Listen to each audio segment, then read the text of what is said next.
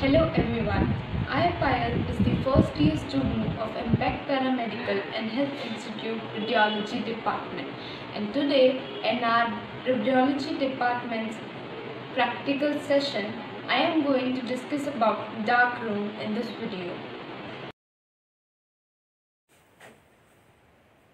A darkroom is used to process photographic film to make prints and to carry out other associated tasks.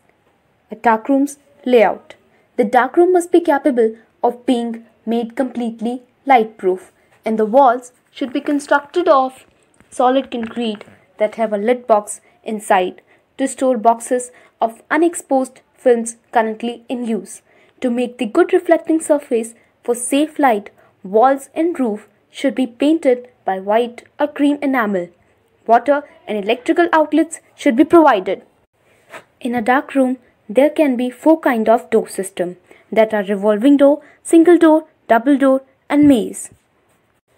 The equipments that are used in a dark room are an automatic processor, manual process unit, processing chemicals, hangers for suspending films, cassettes, film storage hopper, loading bench and cupboards. Now let us discuss about a cassette film. A cassette is designed to hold the X-ray film and intensifying screens in close contact. The front face, which is of aluminium and plastic, faces the tube, while the other side have a sheet to lid to absorb backscatter screens.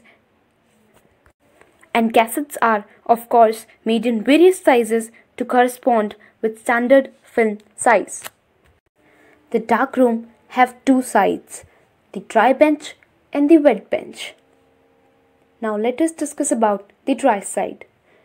The top of the dry bench must be large enough to accommodate the largest cassette in use when opened out. The top surface should be either of wood or linoleum. The wet bench.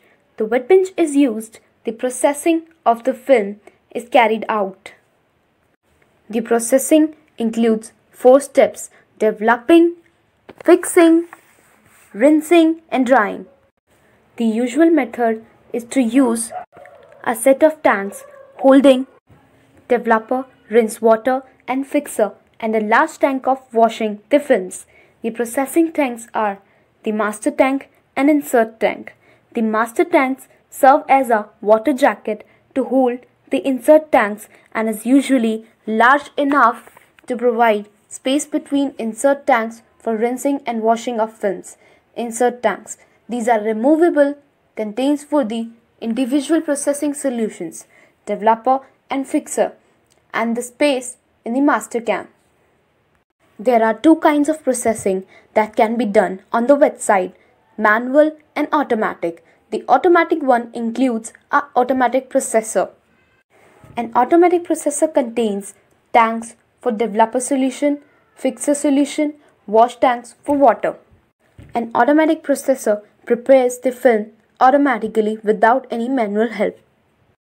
At last, we will discuss about the lighting system and hatches used in a dark room. There are 2 kinds of lightings, the visible light and the safe light. The visible light is for inspection and maintenance of cassettes and screens, cleaning of work surfaces, servicing of equipments, perfectly centrally placed.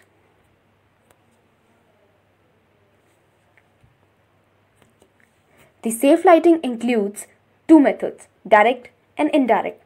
Direct light from the space lamp direct falls onto the work surface, best for loading and unloading areas. The indirect safe lightings directs the light towards the ceiling, which reflects right back into the roof. It intended to provide general illumination of the dark